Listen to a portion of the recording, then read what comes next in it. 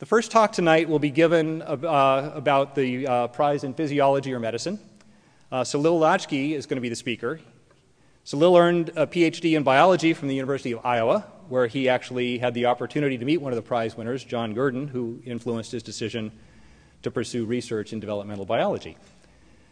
Salil did postdoctoral work at Harvard and took a position as instructor of medicine at the Harvard Medical School before joining the University of Delaware in 2011, where he is now an assistant professor in our Department of Biological Sciences. Salil's research focuses on identification of genes that are associated with eye development and disease, and the work of this prize has been very influential on him. So Salil, please come on stage.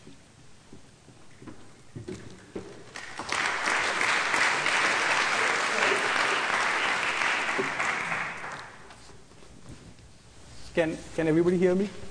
Is the mic on? All right. Thank you, Dr. Dorian, for this wonderful opportunity. It's a distinct pleasure, really, to be able to introduce this Nobel Prize winning research in physiology or medicine in the year of 2012. This year it was given to two distinguished scientists, Sir John B. Gurdon and Dr.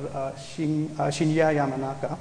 And Dr. Gurdon is affiliated with the Gurdon Institute in Cambridge in the United Kingdom, while Dr. Yamanaka holds two affiliations, one in Kyoto University in Japan and the other in the Gladstone Institute here in the United States. The fact that Dr. Gurdon is knighted, he's Sir John Gurdon, and he holds an entire institute is named after him in Cambridge, indicates that his work has already been well established and recognized in the field. Okay. And here are the two Nobel Prize winners. So they won this prize for their contribution for the discovery that mature cells in our body can be reprogrammed into what are called as pluripotent cells, something like embryonic stem cells. What do we mean by pluripotent cells? Pluripotent cells are cells that can form essentially any kind of cell in our body. Okay, and this is a fundamental discovery, as I think we will all appreciate by the end of this talk. But one thing that one should remember, and I keep reminding this to myself in my research, is that if you look at the string of Nobel laureates in physiology or medicine over the last several decades, and you can distill their research to just simple questions, you'll realize that the questions that they asked were surprisingly clear, surprisingly straightforward. And it always reminds one that why didn't I think of this before, really? Okay, and some of these examples are very simple as they can be distilled into these sentences. Is there a genetic program for cell death? How do proteins find their way inside the cell? How can cells make antibodies against really any kind of pathogen that challenges our body? Or our own Daniel Nathans, who graduated from the University of Delaware and went on to win the Nobel in 1979 for his discovery that really there are enzymes which can specifically digest DNA. And none of the molecular biology revolution that allows us to do the experiments that we do right now would have been possible without these discoveries. But again, ultimately they are distilled to some very simple fundamental question.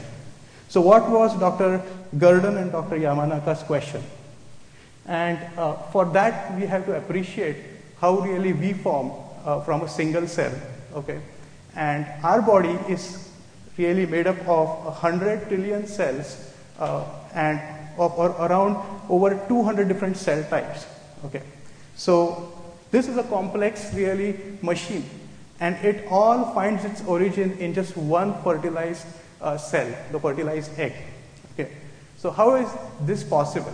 This is possible because there is a nucleus in the cell which has the hereditary material, which is called DNA, and this particular nucleus has all the information for a developmental program that allows this one cell to begin development into the kind of organism that we become.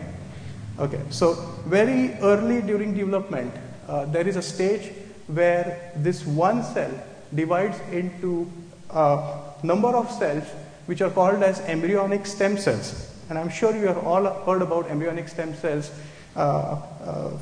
within the last decade or so, because they have been really the talk of the nation several times. Okay. So the reason they are important is because these embryonic stem cells they are pluripotent and they can form any different kind of cell. Shown in this picture is this diagram of an embryonic stem cell, which can actually form all the different kinds of cells in our bodies, like muscle cells, brain cells like neurons, heart cells, and so forth. So that's sort of known. Embryonic stem cells can form these cells. What was not known was that can these different kinds of cells, which we call as mature cells, whether they can be converted back into embryonic stem cells or something like embryonic stem cells. Okay, so that's a very fundamental question.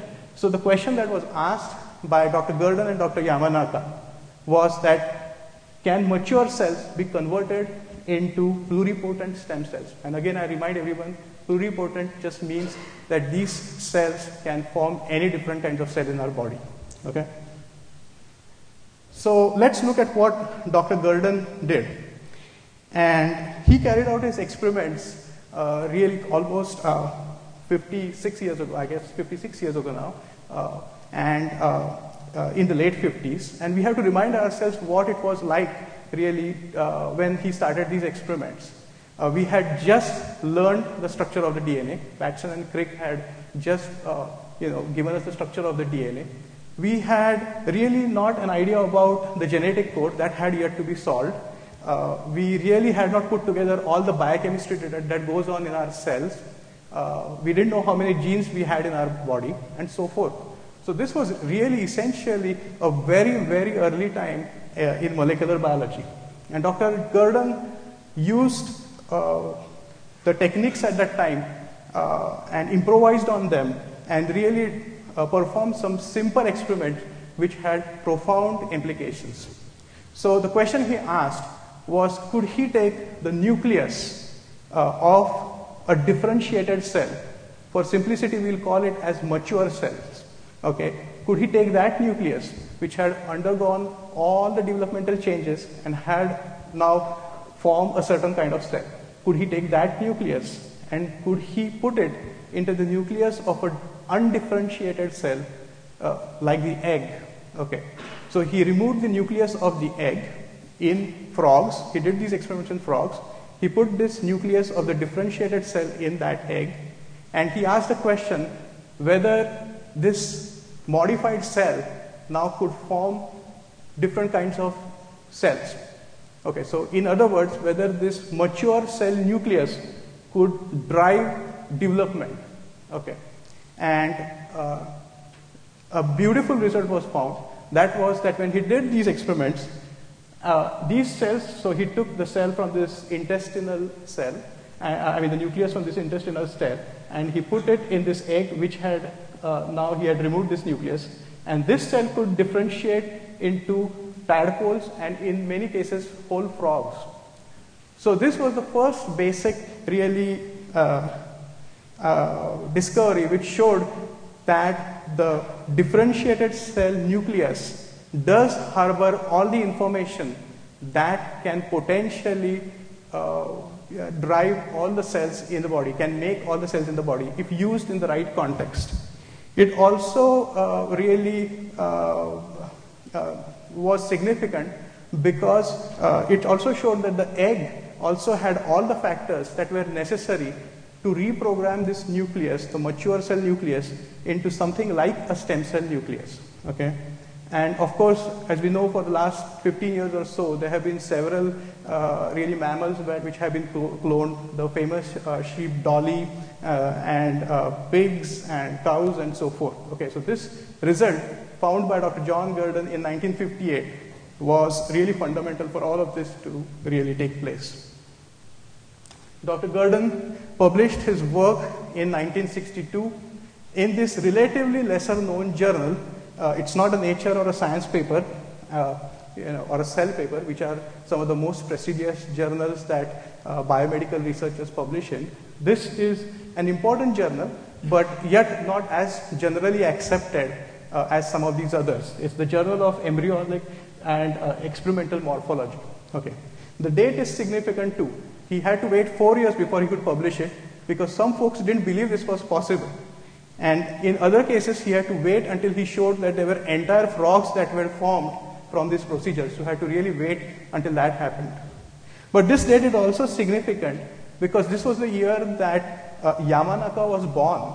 Okay. And this I've mentioned because it goes on to show that how science can be a lengthy process, or sometimes how something fundamental, the person who discovers this fundamental discovery has to wait until sort of the world catches up around them and realizes how significant it is.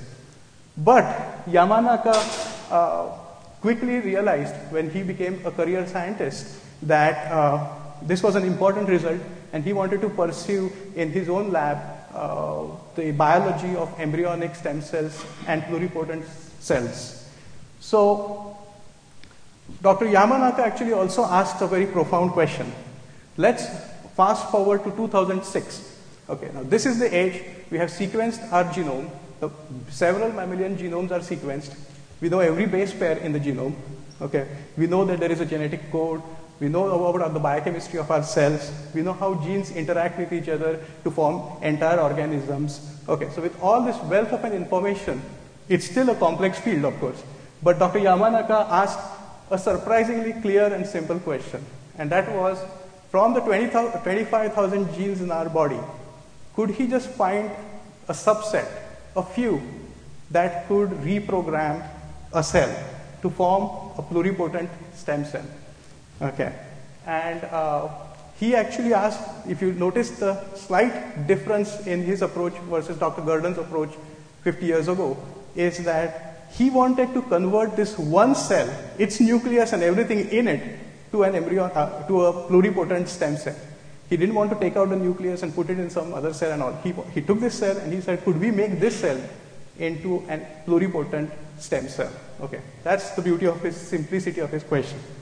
Dr. Yamanaka is a trained physician, a surgeon actually, and he also is a trained basic biologist. And it goes on to show how a clinical and a biological training helped him in his research. Okay. And what he did was, he also used one important result that he found.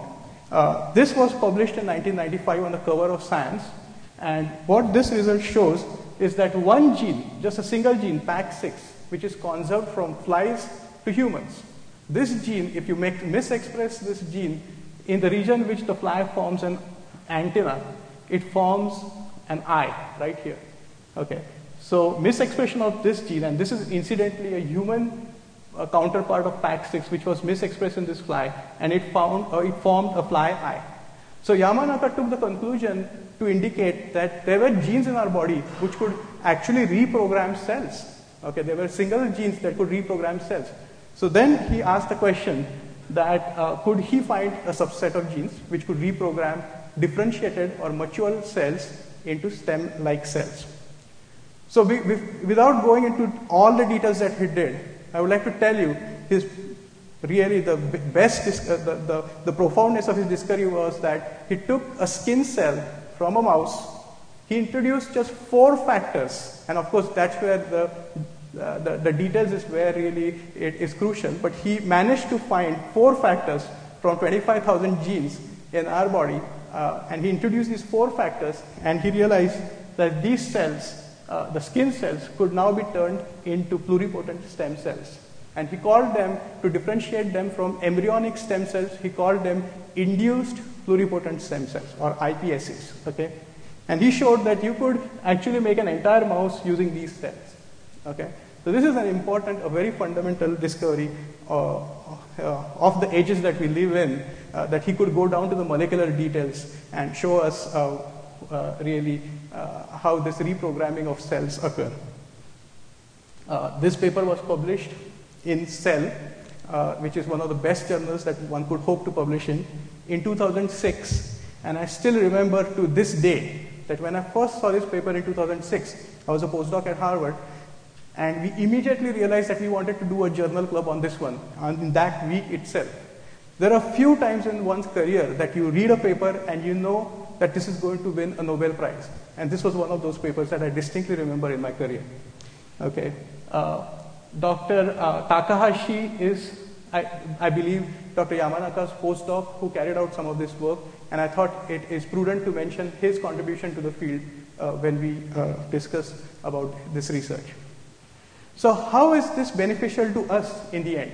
And this is where it becomes really interesting, because one of the points that I want to drive home today is that we sometimes think of basic research as something that scientists do in their lab and which may never reach the bench, so to speak, the bench side, that is the clinical side of aspects. But this particular research proves this theory wrong. It shows that something fundamental that you can learn about yourself can actually quickly be translated into the clinic. And one of the quick sort of really applications of this that one can think about, although it's not a reality yet, but one can now start seeing that it can be a reality in the next few years, is that since we can take this cells, a skin cell or any cell from our own body, we don't really need to depend on embryonic stem cells anymore. We can take cells from our own skin or so forth, and we can introduce these Yamanaka factors, which are these 4 factors, and we can make these cells into what are called as induced pluripotent stem cells. And now, if we learn enough about how these cells can be channeled into specific cell fates, say cells of the eye, or neurons, or cardiomyocytes, which are cells of the heart, or so forth, then we can engineer these induced pluripotent stem cells to form these specific kinds of cells. And of course, if we can do this fundamental step, then we can actually start thinking about assembling whole tissues and organs out of this technique. That's one fundamental application. The other one is that, unfortunately, a lot of we see that there are genetic disorders in the human population, but we cannot study humans really. But this allows us to actually take their cells where there is a genetic change, make induced pluripotent stem cells, and then see the disease occur in a petri dish. So this allows us for the first time to study human disease directly during a developmental sort of cascade. Okay. And now there are pharmaceutical companies and such who are thinking about using these cells, which are cells from patients, to see how these cells can respond to therapeutic interventions.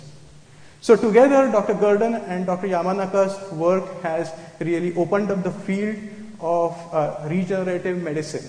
And I think it's an extremely promising really field to be working in right now. So I included this slide to show that these scientists are also capable of having some fun in their lives when they're not doing these groundbreaking researches. Here, Dr. Yamanaka is seen resting after a game of rugby. I would not have thought that he will play rugby after looking at his portrait. I had the distinct pleasure to meet Dr. Gurdon when I was a graduate student in Iowa.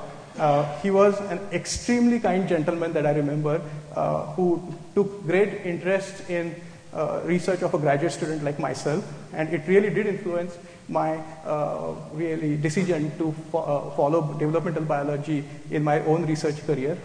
However, I never pictured him really like this, but whatever they are doing, it seems like they are having fun. So that's what I wanted to portray from this slide. And the last thing I want to leave you guys with is that this is a note that Dr. Gurdon actually has volunteered for everybody else to see. And without reading the entire note, it actually suggests that Dr. Gurdon has aspirations of becoming a scientist, but probably won't make it if he does that, because, and I will just read this one line to you, is that because he will not listen, but will insist on doing his work in his own way. And I think today, as a community, we should really be thankful that Dr. Gurdon actually was not discouraged by such notes and really, did his work in his own way. So thank you very much.